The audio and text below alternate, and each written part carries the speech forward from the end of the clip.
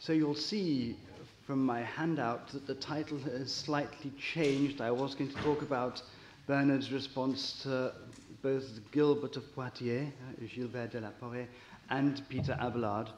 I didn't in the end manage to include Peter Abelard. I had sufficient material from Gilbert, so I'm just going to focus on that. And I think it turns out you get a very clear sense, even from looking at what Bernard de Clairvaux says about Gilbert, of what his own interests, capabilities, and limitations were. So this is now the role of philosophy in Bernard of Clairvaux's attacks on the Trinitarian theology of Gilbert of Poitiers. So I'm going to start with three questions. What in the 12th century was philosophy? Number one. Number two, what was it to be a philosopher? And number three, what was it to philosophize? Well, on the first question, what philosophy was varied from author to author, depending on antecedent views about the division of the sciences. For Huos and Victor, for example, philosophy is synonymous with science. It's the most general category in the taxonomy of the disciplines, of which all others are subdivisions. And philosophy is first divided into theoretical, practical, mechanical, and logical. Theoretical is divided into theology, mathematics, identified as a quadrivium, and physics, which follows Boethius and Aristotle. Logic is divided into grammar, one part of the trivium, and argument into demonstration, probable argument, and sophistical argument. And of these, probable argument is divided into dialectic and rhetoric, the other two parts of the trivium. We find something similar in William of Conches. Quote, philosophy is the true contemplation of those things that are and that are not seen, and of those things of those things that are and that are seen. So it's a universal category. We find something very different in Gilbert of Poitiers. Gilbert divides the sciences into theoretical and practical, and theoretical science into natural sciences, ethics, and logic. And natural sciences are in turn divided, following Boethius, into theology, mathematics, and physics. Philosophy is just mathematics and physics, of those three. And it's distinguished from theology by its object. The object of philosophy is the material world, and the object of theology, the immaterial world. And the evidence I have for all this isn't mine, but it comes from Lauge Nielsen, who has read a text of Gilbert that I've not read, because I don't have ready access to the manuscript, which is a commentary on Romans. That's one question. What was philosophy? It might just be a very small subdivision of the sciences. It might or may not include theology, or it might be the whole lot. Another question then, what was it to be a philosopher? And the third question, what was it to philosophize? They don't track this kind of division at all. What it was to be a philosopher was, among other things, to be dead, at least for the most part. St. Bernard, for example, gives us just two thinkers who he counts as philosophers. Three thinkers, Plato, Aristotle, Boethius. Huos and Victor lists as philosophers Parmenides, Socrates, Plato, Pythagoras, Democritus, Xenocrates, and Zeno. And also patristic theologians with evident knowledge of pagan philosophy could count as philosophers too. According to John of Salisbury, Origen was the sharpest and most learned Christian philosopher, and according to Abelard, the greatest philosopher of the Christians. Abelard calls Pseudo-Dionysius the Areopagite a great philosopher. And Hugh, well, something similar. Dionysius, according to Hugh, changed from a philosopher to a Christian theologian. But there are some exceptions to the dead rule. Peter Abelard, for example, calls himself a philosopher. Thomas of Marigny, one of Bernard of Clairvaux's associates, likewise calls him a philosopher. And there are some others. William of Conches is labelled with either irony or scorn a philosopher by another of Bernard's associates, William of Saint-Thierry. Gilbert of Poitiers, sometimes referred to admiringly as a philosopher by his followers. Everard de Vipre, for example, talks of quote, "our very great philosopher, I mean the Bishop of Poitiers."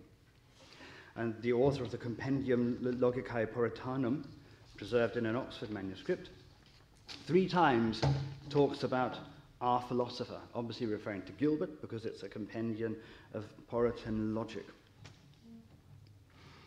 Gilbert himself has a very nuanced view of the relation between philosophy, understood as physics and mathematics, and theology, and sometimes even takes on the role of the philosopher as such in theological discussion. So he has two key positions, I think. The first is that philosophical technique, whatever that is, can help in clarifying and even deciding difficult theological questions. The second is that philosophical positions can themselves contribute to the substance of theological discussion, either by being analogous to theological cases or by being such that philosophy and theology simply share certain key claims. So here's the first claim, that philosophical technique can help in theology. And I think this is on your handout. Gilbert's Latin is, it's hard to find the right word for it, maybe crunchy. It's very hard to make it come out in an elegant way. So you'll have to put up with that, I'm afraid. It was perfectly good Latin. In those matters in which conflict obscures our understanding of many arguments, as it seems, they, the philosophers, disprove by many demonstrations the false sides of the questions and confirm the true. And in those matters in which the other side of the question, having rested on a few baseless reasons, gives way, they do not work much to show its falsity and the truth of the other. So the philosophers are doing two things there.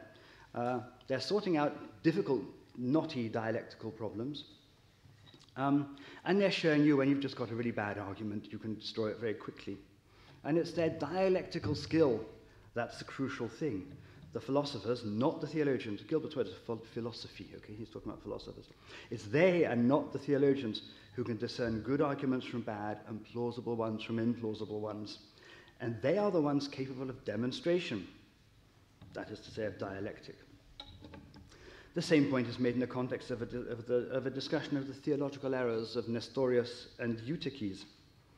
These two thinkers oppose, quote, the Catholic faith and philosophical reasons that depend on the foundation of the Christian faith about the unity of person and the diversity of natures in Christ. So they weren't good philosophers. So I don't think Gilbert in these passages is modifying his account of the domain of philosophy so that it includes logic as well. I take his point to be contingent. As a matter of fact, those trained in natural philosophy and mathematics are also better trained in dialectic. But I'm not sure about the interpretation there. Gilbert makes his second point about the substantive contribution of philosophy to theology by noting, well, first of all, that there's an overlap between philosophy and theology. Here's what he says. It's on the handout, I think. But we wish to understand all these things merely about created things. In theological matters, what follows, it's the beginning of a chapter of a treatise, will teach us that some things are similar between philosophy and theology, and others dissimilar. For we don't think that either all of the things or none of the things that are understood in natural or mathematical sciences should be accepted in theological science. Therefore, with the most precise and disciplined philosophy, we should observe the reasons common to each and proper to them individually. Right, and so this commonality works out in two ways. In this passage, theology and philosophy are represented as simply sharing certain key rationes, claims or arguments. But the common claims can also be related to each other, secondly, by some kind of analogy. And here Gilbert calls this proportion. Their descendants, that is, I think the descendants of the scriptural authors, having spoken differently but with the same sense, clarified the obscure meanings of those puzzling statements, that's the Bible, with learned interpretations, and supported them not only by their authority but also by reasons.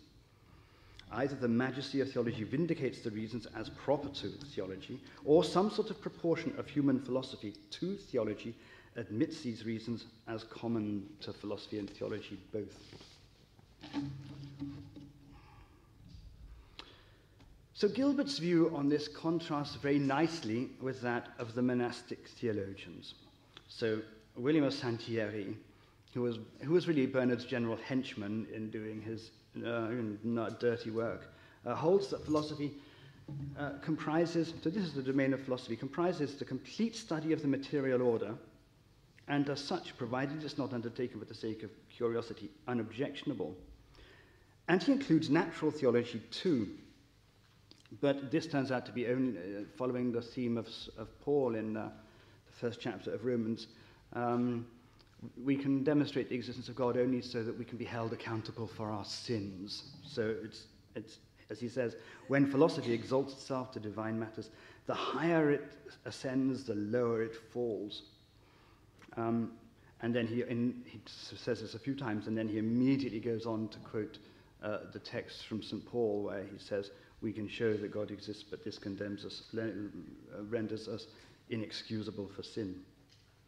But, and this is quite important, philosophy has no application to revealed theology, according to William. At the root of the errors of William of Conches, as William of Saint-Thierry sees it, is that, quote, he is in a base sense a man who is a natural philosopher, right? Physicus et philosophus, who philosophizes about God physically. And we get Thomas of Morigny, another associate of Bernard's, says the same thing about Abelard. He wrote about things which pertain to God, not so much in a Catholic way as philosophically, right? Non tam catholicae quam philosophicae.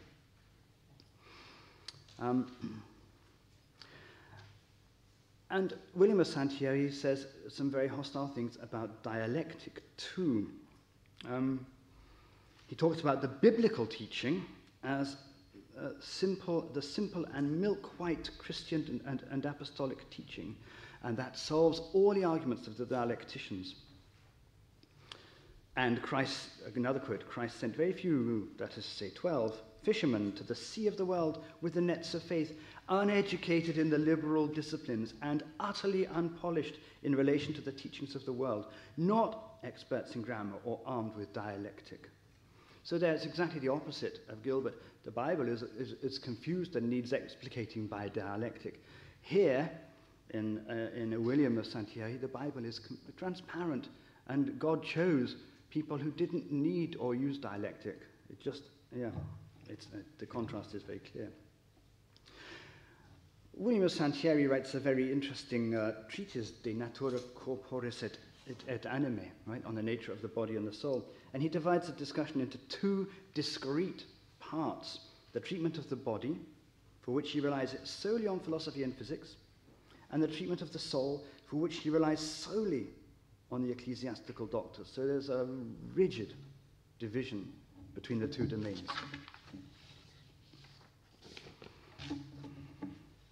So now I'll go back to Gilbert. The text that I'm mainly looking at, or the text that I'm entirely looking at, is a set of commentaries on Boethius's 5 theological treatises. Gilbert categorizes Boethius as one of the philosophers, so he's already put his cards on the table. William of Saint-Thierry is a good contrast. He relies on Boethius as an authority in the theological part of his treatise on the soul, and thus counts him not as a philosopher, but as an ecclesiastical doctor. Bernard, as I mentioned before, categorizes Boethius as a philosopher, but that's by the by. In an important passage, Gilbert contrasts different views on the second of Boethius's axioms in the De Etymodibus. The axiom is diversum est esse et id quod est. So being and that which is are diverse.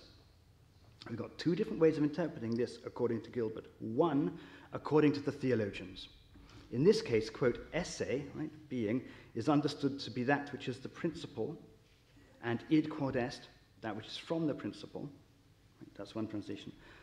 Another philosophical translation, right, according to some philosophers, Boethius himself, I think, esse belongs to those substances which alone are predicated of subsisting things, whereas those things which are merely the things that subsist by having these things predicated of them. Right? That's a mouthful. It's very simple, in fact. Theologians understand esse to be God, and that which is to refer to the things that derive from God, that is to say, creatures. Philosophers understand esse in a very technical sense that Gilbert has, he gets from Boethius. Esse is a thing's subsistence, the fact that it exists or something, and id quod est is the thing itself.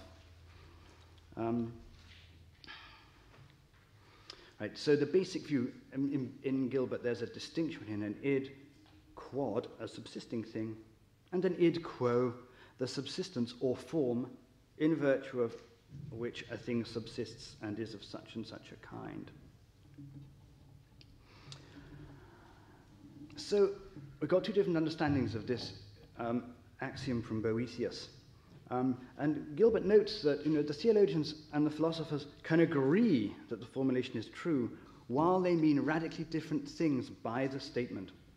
And so, quote, in this way, therefore, both according to theology and according to the philosophers, it can rightly be said that, and then he quotes the axiom, diversum est esse et id quod est. So here's an odd thing.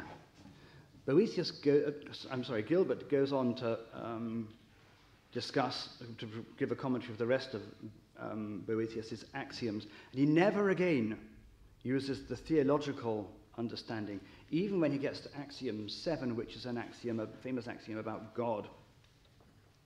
What he does instead, he adopts wholesale the philosophical understanding of the aphorism, and then shows just how it does and does not apply in the divine case. So in the discussion of the second axiom, he follows, quote, what follows will teach us how this rule and the others, other than the seventh, which follow, should be taken, both in the use of the theologians and the other philosophers. Right, that's on the second axiom. He doesn't do that when he gets to the seventh axiom, which is about God.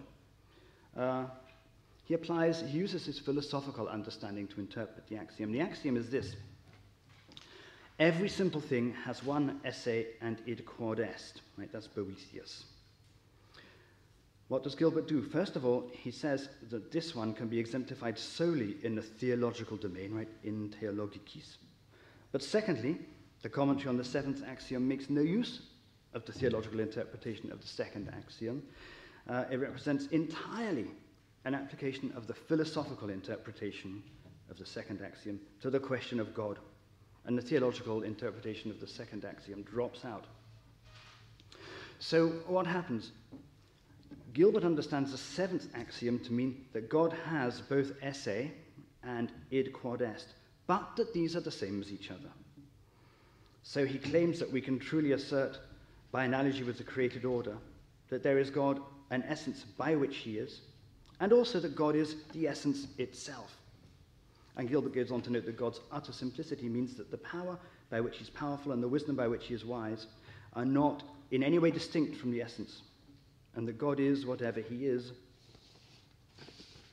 So what we've got is an application of the philosophical interpretation of the second axiom about the distinction between esse and id quod est as a distinction in effect between a thing and that in virtue of which it subsists.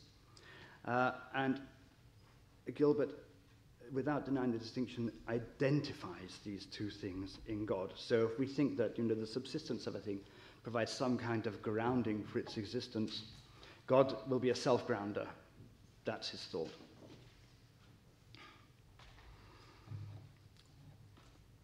I talked above about an analogy with the created order.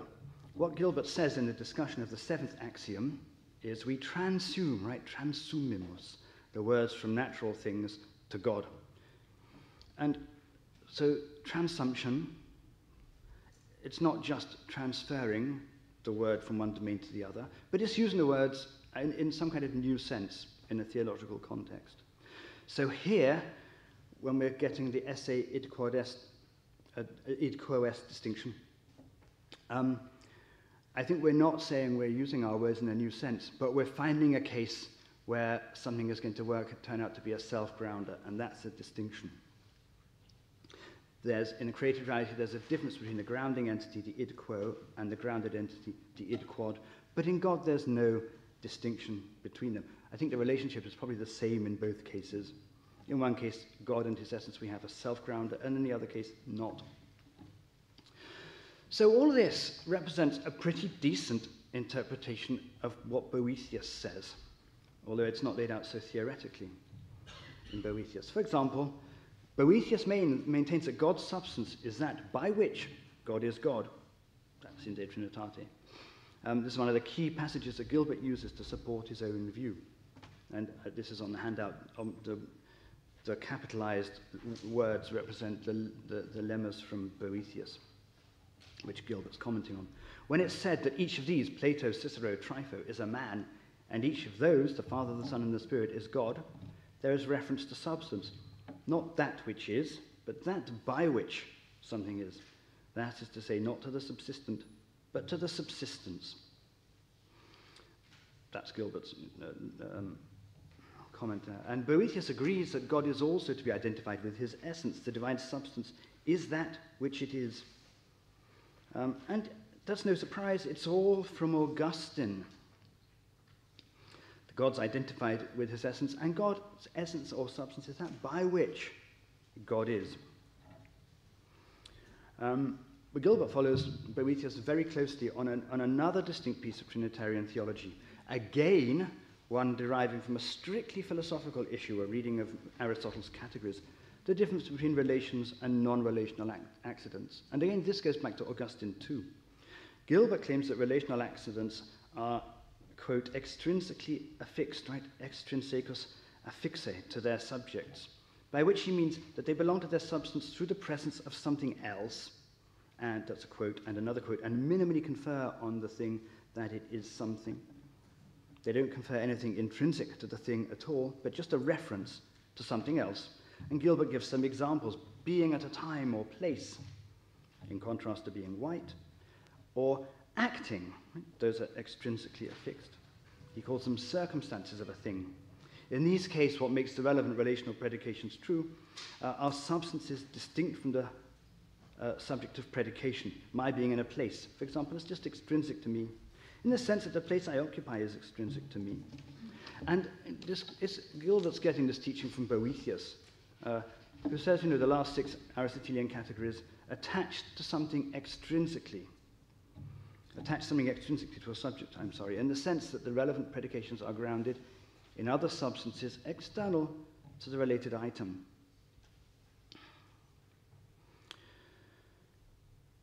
Gilbert has the relevant predications grounded in other substances such that what it is for something to be related to something else involves nothing intrinsic to the related item over and above the related item itself. What makes the item related to something else is simply the appropriate presence of the other thing. So the Trinitarian application is this. The Father is Father only with reference to there being a Son. And the Son is the Son only with reference to there being a Father. It doesn't compromise the absolute simplicity of each person, because being a Father doesn't add anything intrinsic to the Father. Right? It just involves a reference to the Son. So I mentioned these two aspects of Gilbert's philosophically inflected theology because they were both issues on which he was criticized by Bernard. The controversy came to a head at the Council of, as I would say, Reims. I can't say Reims, it's too difficult. Reims, in 1248. At Bernard's instigation, Gilbert was required by Pope Eugenius III to assent to the following creed and to bring his written work into conformity with it. And here is the creed, it's on the handout. We believe that the simple essence of divinity is God, and that it cannot be denied in any orthodox way that divinity is God and God is divinity. And if it is said that God is wise by wisdom, great by greatness, eternal by eternity, one by unity, God by divinity, and so on, we believe that he is wise only by that wisdom which is God himself, great only by that greatness which is God himself, eternal only by that eternity which is God himself, one only by that unity which is God himself, divine only by that divinity which is God himself. That is, that he in his own essence is wise, great, eternal, indivisible God. When we speak of three persons, right, second article, when we speak of three persons, the Father, Son, and Holy Spirit, we understand them to be one God and one divine substance. And conversely, when we speak of one God or one divine substance, we profess that one God and one divine substance are three persons. Third article, we believe that only God the Father, Son, and Holy Spirit is eternal, that no things whatsoever, whether they are called relations or properties, singularities or unities, or anything of the kind, exist and have existed eternally in God unless they are God. And, fourthly, we believe that divinity, whether it's called divine substance or essence, is incarnate, but only in the Son. So we learn from John of Salisbury that Gilbert had no trouble assenting to this creed. And that shouldn't be a surprise. What's happening, as I'll show in a moment, is that Bernard has taken he's taken the philosophical understanding of the quod est, quo est distinction, and he's treated Gilbert as though he's simply applying it to the divine case. But I've already shown that's not the case, that Gilbert uses the same notions, but he crucially identifies what Bernard thinks he's distinguishing. So, Gilbert doesn't get condemned, partly because Bernard had annoyed the papal curia so much that they would do almost anything to oppose him, and partly because he didn't deserve it. Right? He can assent to this creed with no trouble, and he was supposed to fix his books so they conform to it. He didn't need to, because they already did conform to it. So Bernard learned nothing from this process. I think perhaps, while John of Salisbury hints, he suspected that Gilbert was guilty of some kind of duplicity. And Bernard can't let it go. Right? So there are two later works, De Consideratione and Sermon 80 on the Song of Songs, where Bernard returns to Gilbert's teaching. And in both cases, what he worries is that Gilbert's item will commit him to a further item over and above God and ontologically prior or superior to God, namely the divinity, the id quo. It's brief discussion only in De Consideratione, but in the Sermon on the Song of Songs he goes into some detail, and watching him at work is quite instructive. So at one point Bernard tries to diagnose the cause of the theological problem. He says it's not logic but novelty. Beware, he's to quote, beware of those who teach new doctrines, who are not logicians, dialectici, but heretics. But all of this is a bit ambiguous. How should we understand not dialectic? Not a dialectician, not a logician. He might be saying, philosophy is wonderful and Gilbert's just a bad philosopher. I don't think he's saying that.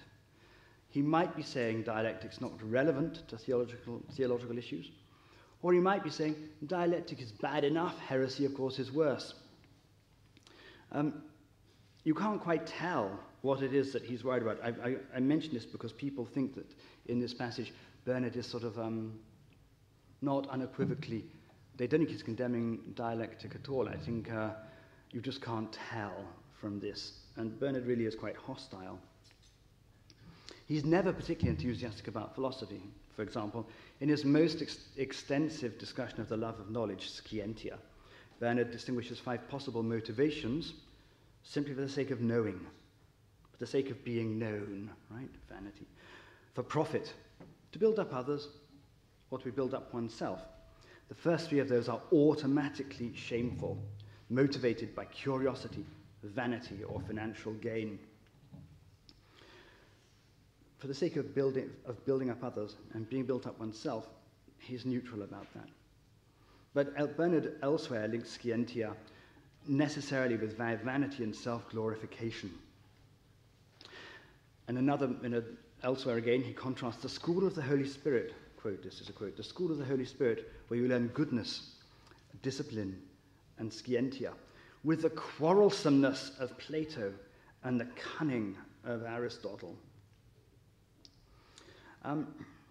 So what happens when Gilbert actually tries to discuss when Bernard tries to discuss Gilbert's theology in the sermon, just seems to reflect an inability to follow an argument on Bernard's part, and certainly to read a text with any great care. Bernard highlights and comments on 3 objectionable passages. The first is simply a misunderstanding of Gilbert's view. Quote, God, they say, is God by reason of his divinity, but the divinity is not God. Okay, so that's simply contrary to what Gilbert says. Second, case. It's on the handout. This is what Gilbert said. This is Bernard. The Father is truth. That is, he is true. The Son is... Sorry. That is, he is true. The Son is truth. That is, he is true. The Holy Spirit is truth. That is, he is true. And these are not three truths, but one truth. That is, one being who is true. And Bernard comments, what an obscure and confused explanation. How much nearer the truth and how much more reasonable to have said, on the other hand, the Father is true. That is, he is truth. The Son is true. That is, he is truth. The Holy Spirit is true. That is, he is truth. And these things are not a one being who is true. That is, they are one truth. So Bernard's, in effect, flipped Gilbert's ordering. The Father is truth. That is, he is true. That's Gilbert. Bernard, the Father is true. That is, he is truth. So Bernard doesn't say why he thinks Gilbert's formulation is obscure and confused, or why his proposed formulation is, quote, nearer the truth and much more reasonable. But it's easy enough to hazard a guess, to shift from A is truth, that is, A is true, Gilbert's formulation, to A is true, that is, A is truth. Well, I think Bernard's thinking we're supposed to understand the clause after the that is as providing the explanation or ground for the clause before the that is. So, in Bernard's understanding, each person's identity with truth is what explains that person's being true, just as each person's identity with the divinity is what explains that person's being divine. And this implication presumably is lacking in Gilbert's formulation, and that's what Bernard doesn't like. But really, what's going on here is that Bernard either hasn't read the text very carefully, Gilbert's text, or he hasn't followed it. To see why, we need to begin by looking at Boethius' text. Boethius' basic argument is that some predicates in God are common to the three persons, and some proper to just one. We can discern which predicates are common by noting whether or not the term can be predicated of the three persons together, right? Severally of each of the three collected together. Thus, this is Boethius. If we say the Father is God, the Son is God, and the Holy Spirit is God, then Father, Son, and Holy Spirit are one God. If then their deity is one substance, the name of God may with right be predicated substantially of the divinity. And another example, Boethius. Similarly, the Father is truth, the Son is truth, the Holy Spirit is truth. Father, Son, and Holy Spirit are not three truths, but there is one truth. So here's how Gilbert's text, the one that Bernard quoted, looks with the lemmas from Boethius highlighted in block capitals. The Father is truth, that is true. Again, the Son is truth, that is true. Again, the Holy Spirit is truth, that is true. And together, the Father, the Son, and the Holy Spirit are not three truths, but they are one truth. They are one truth, singularly and simply speaking. That is one being who is true. But because of the singularity of the predicate truth, he, Boethius says in the singular, is. Right? And that, the highlighted bit, gets you the entire Boethian passage. Well, okay, so the two cases that Boethius considers, God and truth, are not in fact comparable, if you go to the two previous texts on the handout from Boethius. The one predicate is concrete, God. The other is abstract, truth. So what Gilbert's commentary does is he corrects the second case to make it conform to the first. And that seems to be the right thing to do. The first case is the paradigm, right? The Father is God. Right? Consists of a pre-theoretical formulation, three persons, one God. Bringing in the identity of God and the three divine persons with abstracta requires further theoretical work. So Gilbert does this, and he clearly indicates that he would be happy with the reasons for Bernard's formulation too. It's because the three persons are, quote, one by singularity of essence, that they are one God. Okay, Bernard claims that Augustine prefers his formulation, and Boethius is over Gilbert's. As he puts it, according to Augustine, it's more properly and appropriately said, God is greatness, goodness, justice, wisdom, than God is great, good, just, or wise. Well, you can get something like that out of Augustine, but I mean, the point is that Bernard hasn't paid any attention to the commentary context and the argument that Gilbert's trying to develop. There's an even more striking case, the third case in the Sermon on the Song of Songs. This is from Bernard again. When Boethius said, God, God, God refers to substance, this commentator of ours, Gilbert, adds, not what the substance is, but that by which it is. God forbid that the Church should give assent to the proposition that there is any substance or anything but which God is what he is, but which is not God. As Gilbert's editor, Nicholas Herring, has shown, the claim that Bernard finds so objectionable and that he ascribes to Gilbert, right? God refers to the substance by which God is just a quotation from Boethius. And the first bit, God, God, God refers to the substance, comes from Gilbert. So he's inverted Boethius and Gilbert.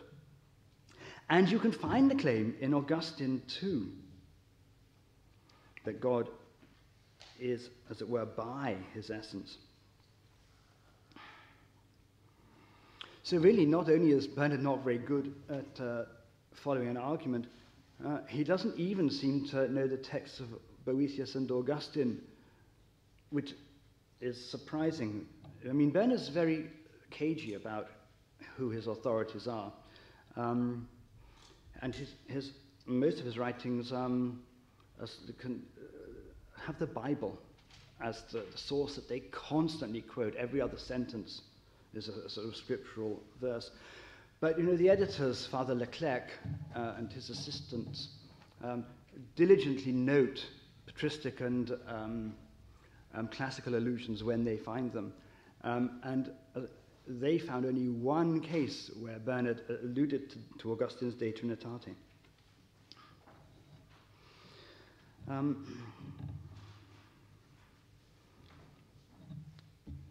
The next passage on the handout is just Bernard's own view. I'm not going to worry about that. It's hard not to be sympathetic to a comment of Peter Abelard's in the Apologia contra Bernardum, and it just seems highly apropos. Although I said that the wisdom of God is a certain, well, forget that. That's just talking about the controversy. And Bernard's misunderstood him. You are manifestly mistaken, as if in no way comprehending the import of the words, and as if you did not have a share of that teaching which is the mistress of debate, and which not only teaches to understand words, but is able to discuss them once they've been understood, right? That's dialectic.